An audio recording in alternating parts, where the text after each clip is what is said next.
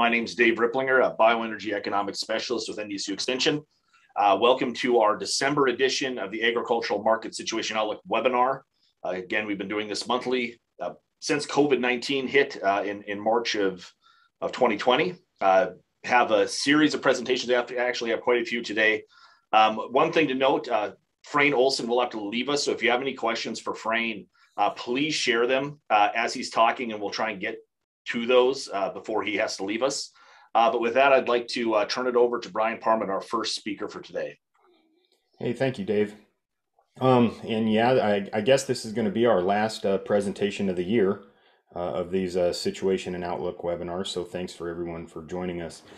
And I know there's a lot of stuff going on as far as production costs, and I've covered those in previous webinars quite a bit, and I'll hit those again as we kick off 2022 and see where we kind of sit with that. But today I wanted to talk a bit more about some of the macro data that's come out recently, specifically like today's jobs reports and the inflation data that we're seeing.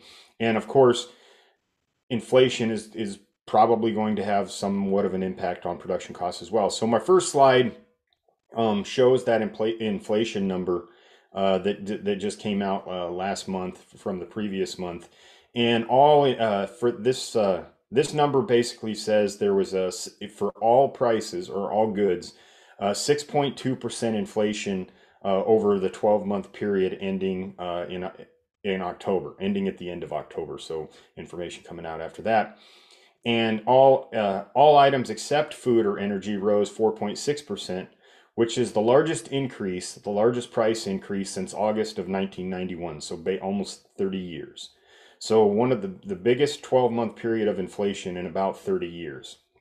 And speaking of food and energy, my next slide shows what food prices actually did for that 12 months period, and they were up 5.3%, which is a fairly high jump, but actually lower than the overall inflation rate, which was 6.2%. And my next slide shows why that is, and that's because energy prices over that 12-month period were up 30%. So again, overall inflation 6.2%. Core inflation, as they call it, was 4.6%, which excludes food and energy because of the volatility in those two items. But energy prices have just been really high over that period, and as well as other items, it's just energy at 30% kind of dwarfs everything else. So that's been a key driver of some of the inflation, and I think everyone's well aware of that. But the fact is, it's just been a long year as far as prices and their march upward. And I'll be talking probably later on at the beginning of the year or January, February timeframe on perhaps some inflationary impacts on production costs. The other report that came out, and this came out just this morning, is initial jobless claims down to 184,000. And so I'm showing this chart from the St. Louis Federal Reserve, and what it shows is initial jobless claims, and those typically had hung around historically 250,000 on the low end. But 184,000 is the lowest it's been since the 1960s, actually. So a very low initial jobless claims report. And when you consider that when the pandemic hit, it was close to 6-7 million initial jobless claims in a week, that's a very low number. And then my next slide, shows the continuous jobless claims. So you got initial jobless claims, which are newly filing for unemployment. Continuous claims are people who are having trouble finding a job for several weeks and they continue applying for it. And it's right around 1.9 million people, which is just above pre-pandemic levels, which were closer to 1.7, 1.8. So that's getting back down to where it was pre-pandemic as well. And unemployment overall has fallen to about 4.2%, according to the BLS. That's the Bureau of Labor Statistics, which is approaching that pre-pandemic level of just below 4%. It was around 3.8 or so. So as far as the metrics of employment and unemployment, those numbers are basically reflecting where we were prior to COVID. Those numbers most folks are pretty satisfied with. But my next slide kind of brings into focus exactly what we're thinking about and concerned about, and I know that consumers are concerned about, is how long is this inflation situation that we're in going to linger? I mean, because it basically has for a year. And, the question is, will the Fed need to take action? And I put in parentheses the word sooner, because they already have said they're going to be tapering and maybe accelerate the tapering of the quantitative easing that they've been doing. But if this inflation rate persists, if we just keep seeing these inflation numbers hang around, is the Fed going to take action, or are they kind of laying it at the feet of supply chain issues driving higher prices up? Or do they think monetary policy is going to be necessary?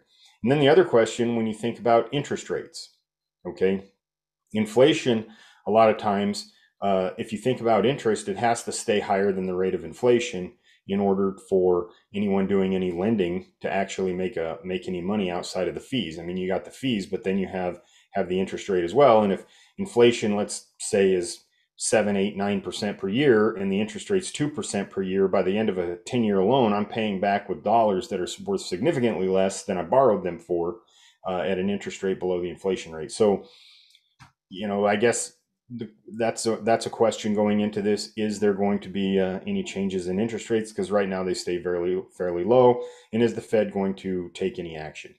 And then the other question is on the employer side, because we just saw that unemployment is very low. So we've got all these open jobs right now, but for the most part, folks have filled them who wanted them with this low unemployment rate. So how are employers going to adjust to this great resignation, as it's been termed, where folks exited the workforce and are, maybe not likely to return? Even as wages keep creeping up, are they unlikely to return? I did a talk about this, I believe, a few sessions ago, a few webinars ago, on discussing, has there been a permanent shift in the labor force? And I think that there has. We had some folks retire who maybe weren't planning to retire due to COVID, and they're not coming back. They figured out how to make it work. And then other folks who went down to single income and exited the workforce to deal with uncertainty of childcare and things like that. And are they coming back? You still go around the city of Fargo, other cities around the nation, in other states, a lot of businesses having trouble filling open jobs. You drive by a lot of the hospitality and food service establishments, and they all say we're hiring, jobs available here, competitive benefits, et cetera, doing all they can to incentivize people to apply. And it's been slow.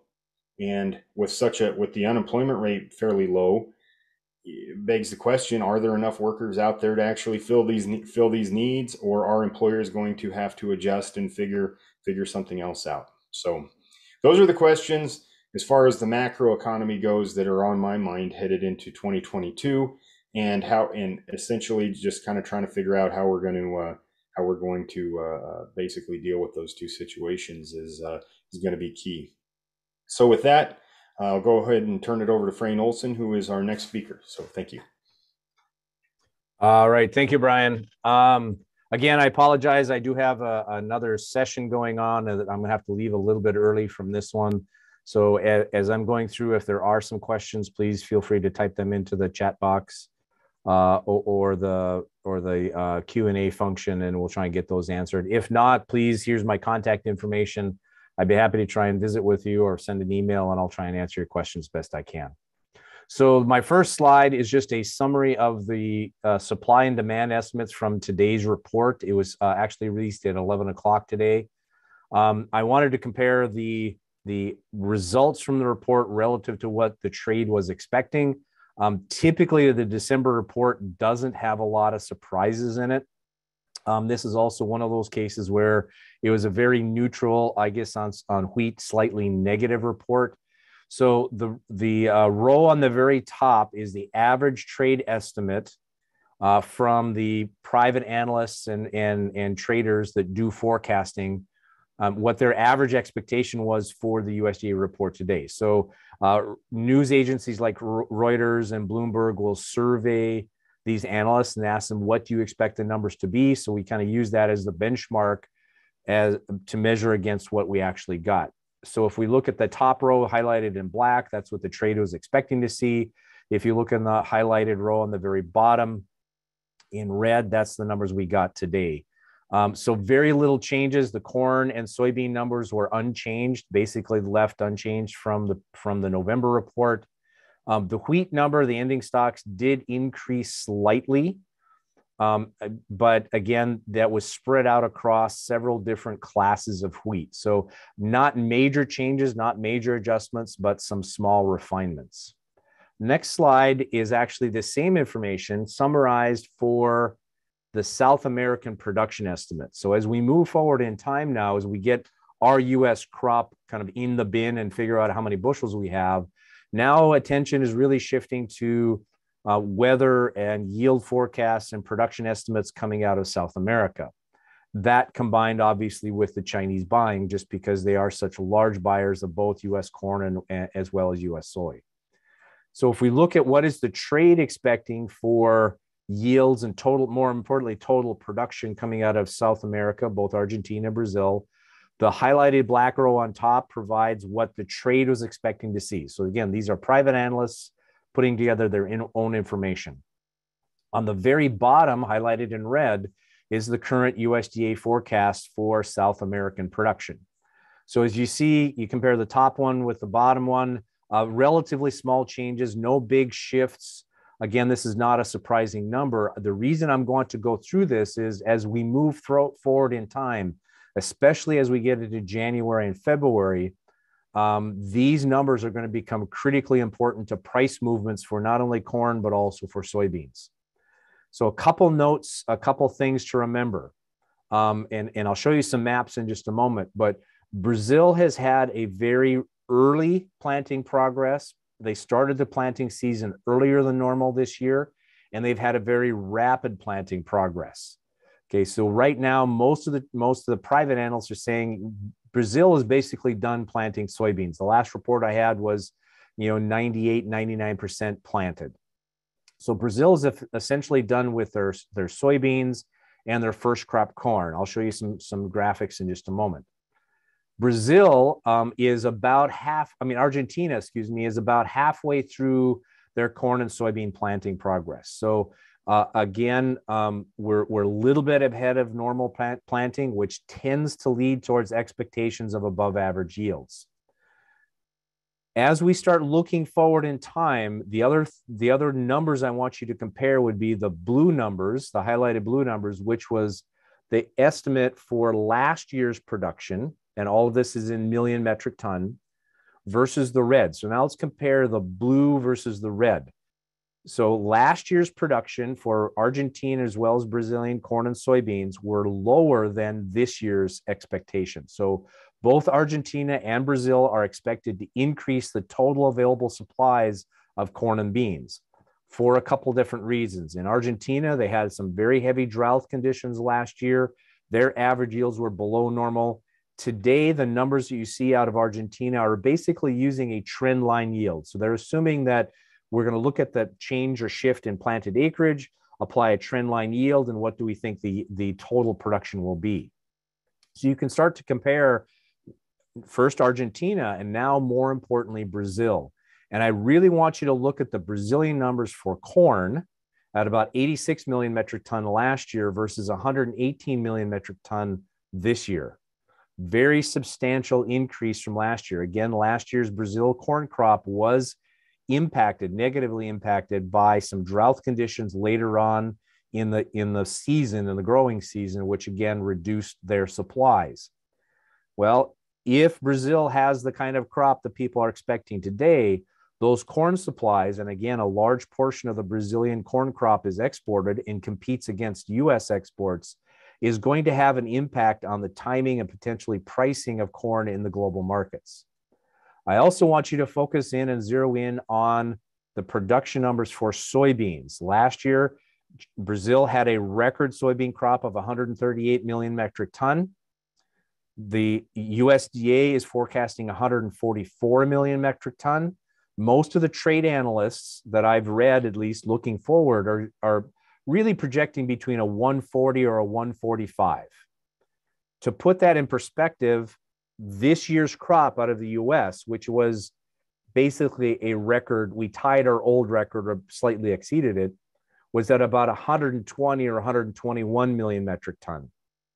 So when you start looking at a 6 million metric ton increase just out of Brazil alone, and then we add in about another 3 million metric ton increase from Argentina on the soybean side, the globe is going to have plenty of soybeans available if these crops and the crop potential actually is fulfilled. So these numbers, I want to review them quickly, but I want you to start thinking about these numbers and listening as you're listening to the kind of the market analysts and you're listening to the radio reports or reading articles.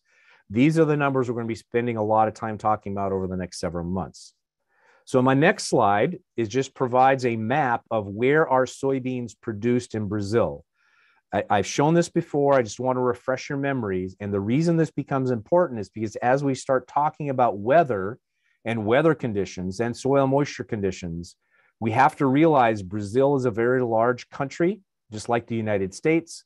So you can have a drought in one area and you can have surplus moisture or flooding in another area, and you can have fantastic yields in another area. So think about what happened here in the US, where the Western Corn Belt was on the dry side. The Eastern Corn Belt had a fantastic year. We came out with basically an average crop. So you can't just throw the entire Brazilian crop into one big bucket and say, well, this is where we're at. You do have to think about the different growing regions and the different zones. So the darker the green, the more bushels or more tons of soybeans that are produced. You can see kind of in the upper left-hand corner there, Mato Grosso. That's obviously that great big soybean producing state. We spend a lot of time talking about that region. However, the growing region for soybean in Brazil is much larger than that. And what happens in central and southern Brazil is equally as important to what happens in Mato Grosso. So we can't get too focused on one particular area. All right, so on this map, I just want you to geographically notice on the right-hand side, we have that little bubble or bulge out on the side that goes into the Atlantic Ocean. So I want as a reference point, if you take kind of the lower part of that bulge and go straight across, that's kind of the northern end of the growing region for soybeans. Now, my next slide shows the exact same thing, only for corn. Next slide, please. Oop, there we go, that one. So if you look on the right-hand side, if you look at the map on the right-hand side, that's where corn is produced in Brazil. Now, that is what's called the second crop or safrinha crop of corn. Notice that the corn area and the soybean area I just showed you are very, very similar. So what's happened now in the northern growing regions, they plant soybeans right now. They after the harvest of soybeans, they come back and start planting corn. So the increase in corn acreage has primarily been to try and break up some disease problems because of almost growing continuous soybeans for so long. But that's called the second crop or safrinha crop. That's not going to be planted until we get into this January, February time period as the soybeans are being harvested in northern Brazil. So the safrinha crop, the second crop, or what they call the winter crop, is about 75% of their total production. So that's really the big crop in volume.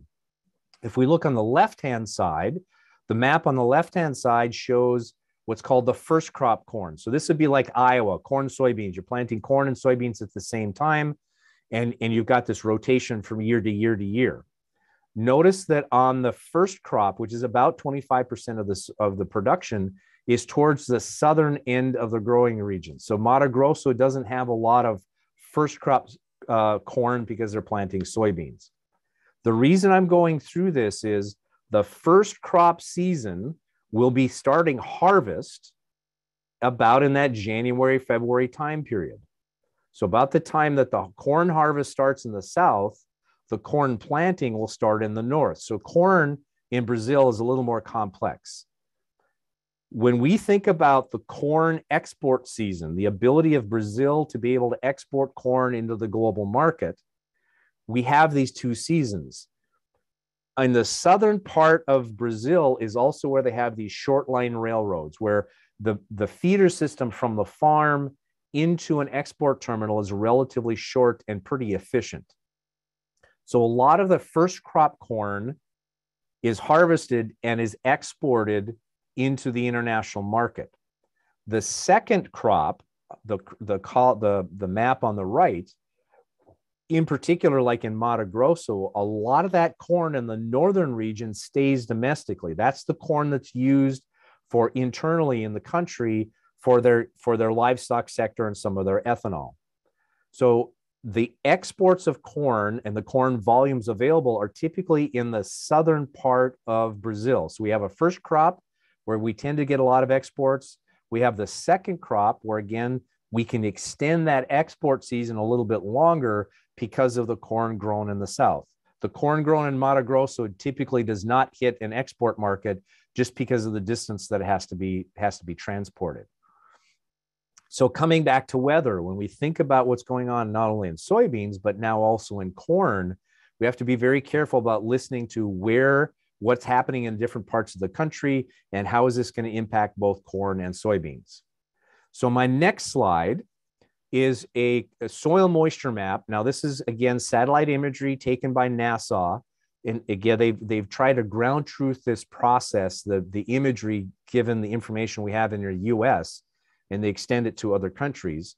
So NASA's got satellites that are flying over. They do the satellite imagery for not only rainfall, but also evapotranspiration.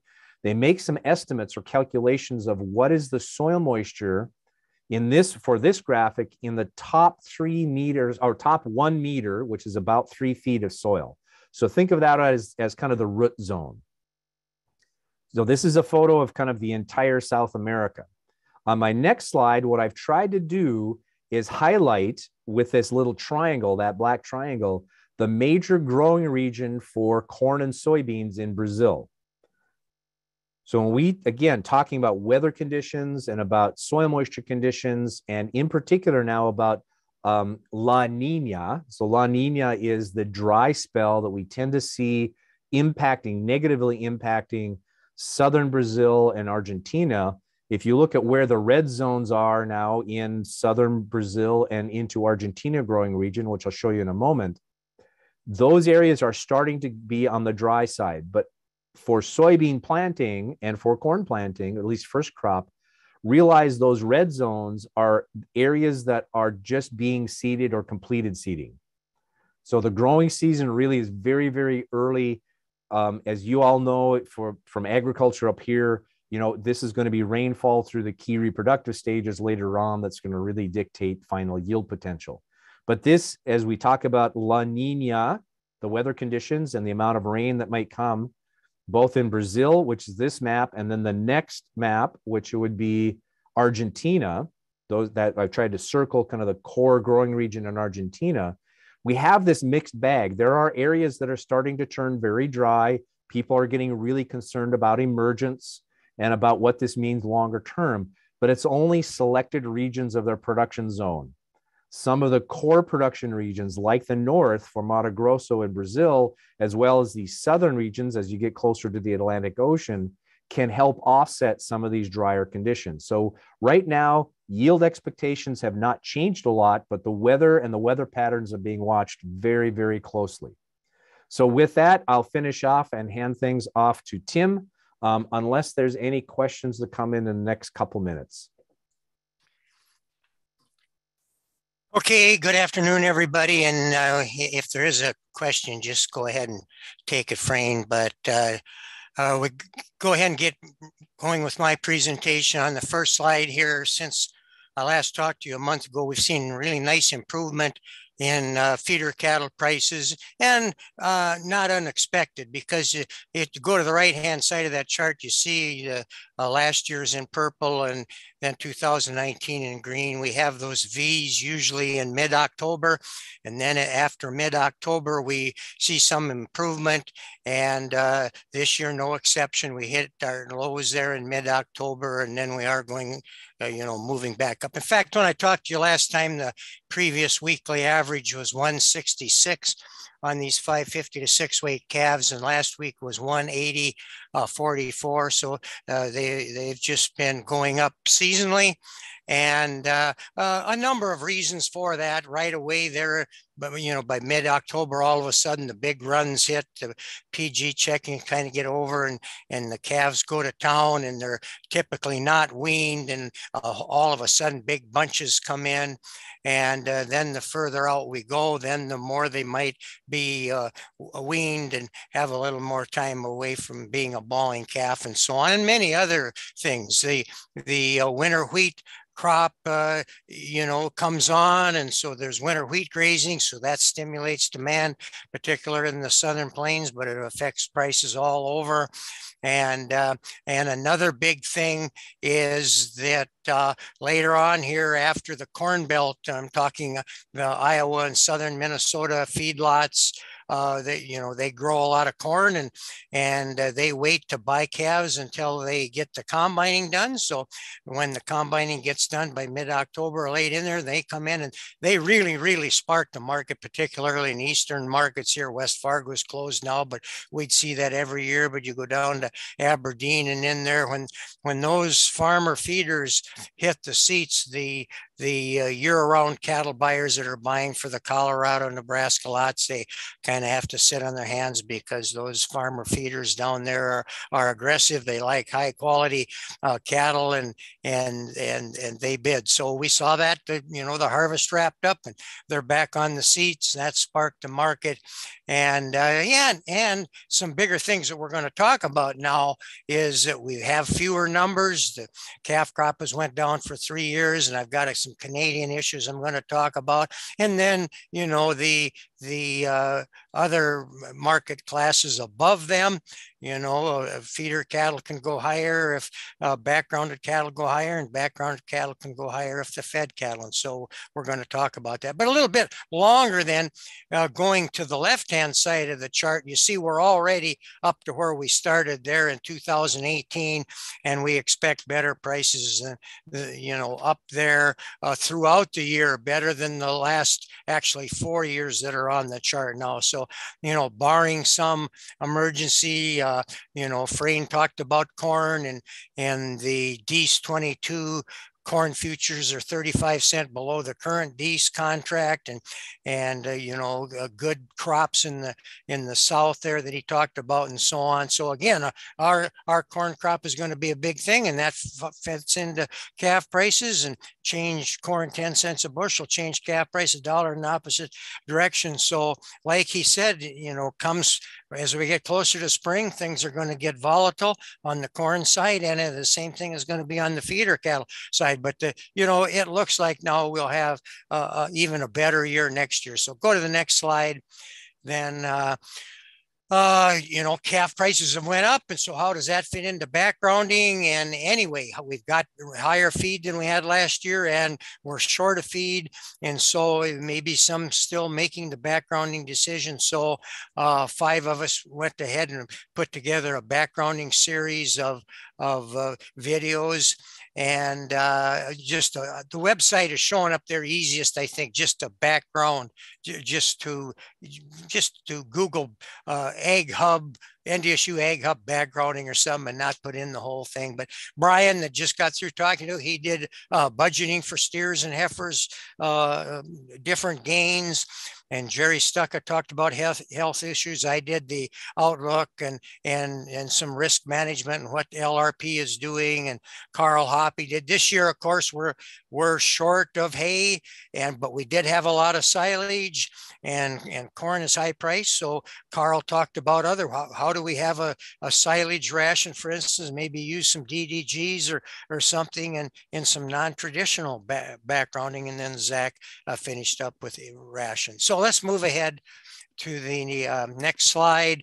Here again, on the right hand side, you see now our calf crop has been down 3 years, so that's supporting prices. And into the next year's calf crop, the cow herd is continuing to go down with the drought, so we're going to have fewer calves next year. That's all supportive to prices. So go to the next slide. Another thing that's happening is kind of an interesting for us up here in North Dakota is following Canada, because for many years in the fall of the year, some producers were concerned because feeder cattle came down from Canada and competing with our cattle and went to feedlots and so on. But now the cow herd in Canada has continued to go down. Go to the bottom chart there. The dark blue is the US. So yeah, we took numbers quite down for 8 years into 2014, but then we expanded back up. And so by 2019, we were the same as 10 years ago on the cycle there in numbers, but the gray is Canada. And you see they were down into 2014, 15 as well. And they just kept on going down. So they got fewer cattle. So now the tide is turned and we're sending feeder cattle up to Canada, 40,000 or more a month, and compared to very, very few, years ago. And so that's sparking the market here as well, because they're buying them at our northern market. So go to the next slide. Here are the heavier weight cattle. And again, when those prices go up, remember I told you a month ago when I talked to you, the average 550 weight prices there were 166. But now those spring futures, those March, April futures are up there about 170. So for 8 weight cattle, so that's actually higher than calf prices were back a month ago. So that helps spark the calf market as well, because, from our backgrounding, then we can we can do a 170 LRP, livestock risk protection, or you can do an option or futures, whatever you want to into those months. And so those higher prices brought the calves right along. And then again, longer term, by the time we get to next fall at this time and into the November futures and stuff for next year up there at 180, compared to our 162.35 right now. So, we look for better times ahead in the cattle complex. And the thing that's driving these higher 758 prices are fed cattle that we'll go to next. Then fed cattle prices are sparking as well, and that means that feedlots can pay more for, given keeping corn constant, they can pay more for feeder cattle.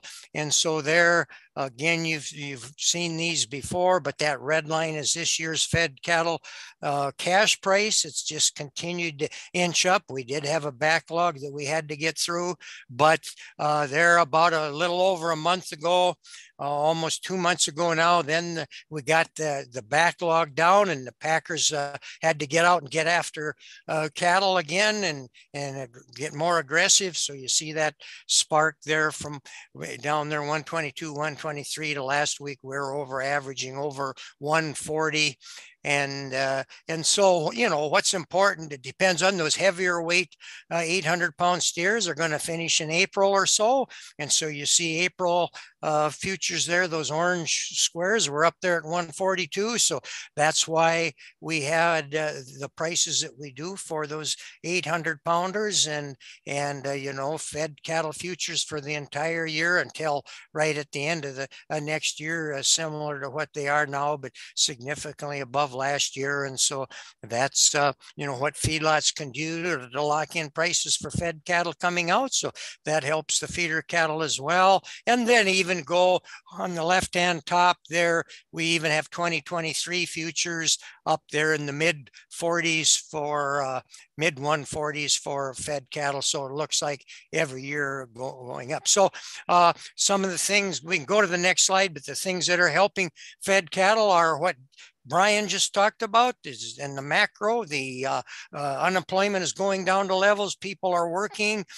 Beef is relatively high price, so people have to have jobs, but the market there is positive, and so our domestic demand is strong. And then the other thing is, again, we're doing record export demand. The new numbers for October just came out yesterday.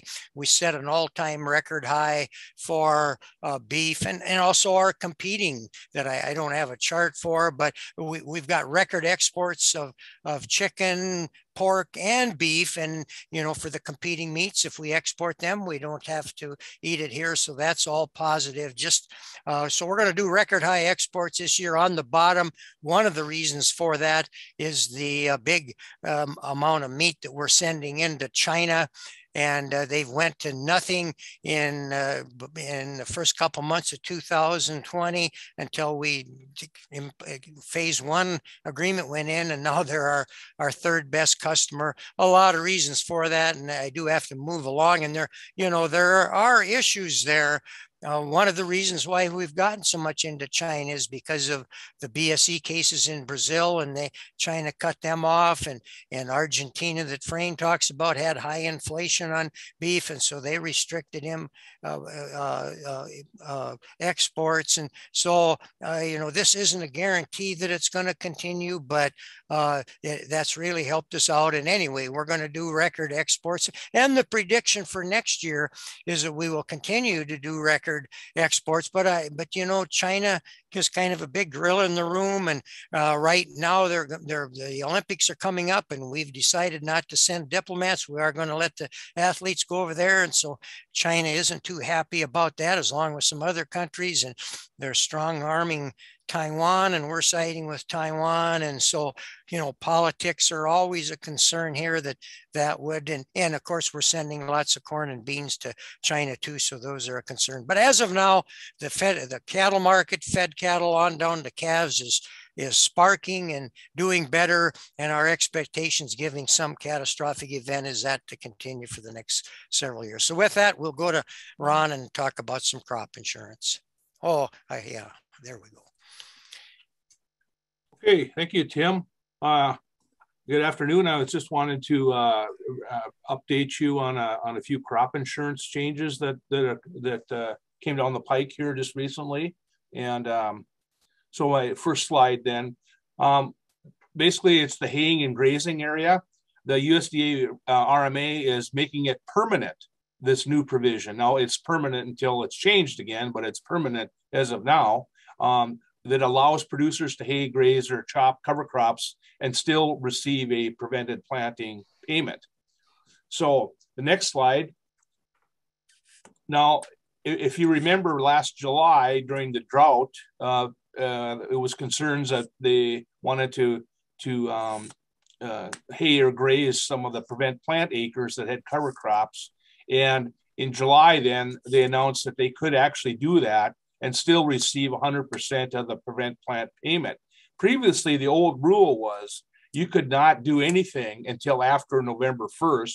Otherwise, you got penalized 65% of your prevent plant payment, which was a big blow. So people really, it kind of prevented people from doing anything. So this is a permanent change now. They're reacting from the producers. So next slide. Also recall that there was a pandemic cover crop program that helped maintain cover crop systems. I think it was a $5 payment, and that was implemented through the RMA, through the crop insurance. Another change, next slide, is the prevent plant 4-in-1 requirement. Back in 2020, RMA implemented a policy that land eligible for PP, prevent plant, the acreage must have been planted, insured, or harvested at least one of the 4 most recent crop years. They've kind of narrowed that down. There was always some controversy, but they put it in writing, a 4-in-1 requirement. Now there's some more flexibilities added to that to recognize different farming practices. So the next slide, these are the new flexibilities. So that includes if you have annual growth of an insured perennial crop such as alfalfa or red clover, that would be considered planted. Also, if you have a NAP, if you have a crop that's covered under NAP, the non-insured crop disaster assistance program, that will meet the eligibility requirement. And also, if neither crop insurance nor NAP was available for this crop, but you prove that it was planted and harvested using proper practices for 2 out of the last 4 years, then that would meet your requirement. Okay, the last change now then, it deals with organics. And there was always some controversy on the different terms being used. So they tried to be consistent and get that terminology right, so there was no confusion about within the various programs, organic programs, and labeling with USDA. So with that, then also there's a couple changes. RMA is providing an option for producers to delay measurement of their stored farm stored production for 180 days. Okay. They also added earlage and snaplage as an acceptable measurement. If you remember back during that drench show, I think it's how it's pronounced, that big wave of rain that hit Iowa, a lot of people salvaged their corn crops by earlage or snaplage. And that was a way of, they allow that as a measurement now. And lastly, I want you to make sure and contact, if you have questions regarding this, make sure and contact your crop insurance agent or FSA to get the further details. So with that, I will turn it over to David. Great, thanks, Ron. I have just some brief comments about some developments in the last 2 days regarding the RFS, again, which mandates biofuel use in the United States. There was an announcement from EPA regarding what the renewable volume obligations for 2020, 2021, and 2022 would be. Those numbers are important because they tell us how much total biofuel needs to be used by different categories. Corresponding with that, there was also an announcement regarding small refinery waivers, which I've talked about recently.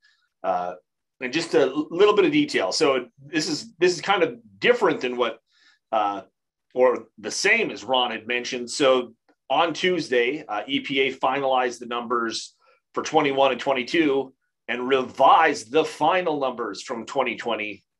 So it makes you wonder how final they were. And then it also is raising a question for the industry. Are any numbers ever final? 22 has long passed and those numbers were finalized and in the books for quite some time.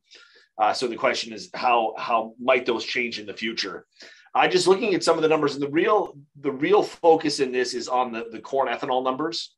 And what we saw was a reduction in 2020. The math you have to do by taking the difference between the total amount of fuel, total renewable fuel, and the advanced biofuel to calculate the conventional biofuel numbers. That's essentially the corn ethanol number. Although there's no mandate, and this is really important, there is no mandate. There's never been a mandate to use corn ethanol in the United States. There's a spot that works relatively well for corn ethanol, but it's not mandated by any extent. Anyways, that conventional biofuel pot, which corn ethanol typically dominates, was reduced from the number of 15 billion gallons, which is the same number in the original law, down to 12.5 billion gallons. So if you think about that, that's a significant number of gallons that won't have to be used, or at least have RINs generated for that year. Going forward, the number for this year is less than the mandated number, or the number in statute, that 15 billion. And then going into next year, it does rise back up. This is interesting and kind of continues this practice that we've seen with EPA, which is adjusting those numbers to actual use. Again, last year we had COVID. This year we have COVID. Transportation fuel use, gasoline use went down. And so here we're adjusting those numbers.